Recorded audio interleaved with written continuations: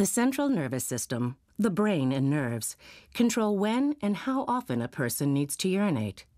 In order for a person to urinate normally, the bladder muscle and the nervous system must communicate with each other through special types of nerves. When the bladder is full, one type of nerve tells the bladder to squeeze down and empty the urine.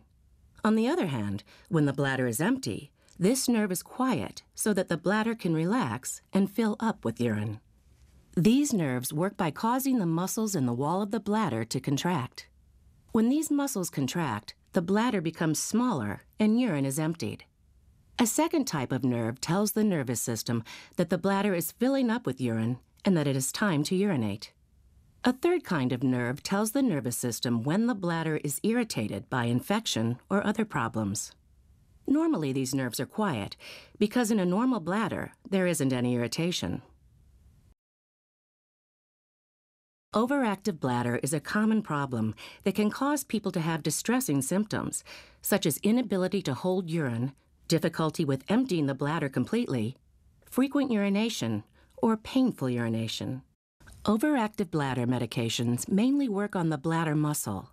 Interstim therapy works in a different way because it works on the nerves that control the bladder. During this procedure, a soft wire is placed underneath the skin near the tailbone, and then is connected to an external test stimulator that may be worn on a belt. The patient experiences the effects of sacral nerve stimulation during the at-home test period.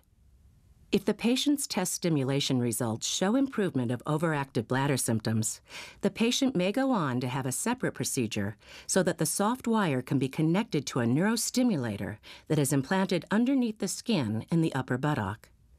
The neurostimulator is a small device that looks very similar to a heart pacemaker. It works much in the same way as a pacemaker by sending mild electrical pulses through the soft wire. Most patients tolerate the procedure well. Results may vary. Ask your doctor if interstim therapy is right for you.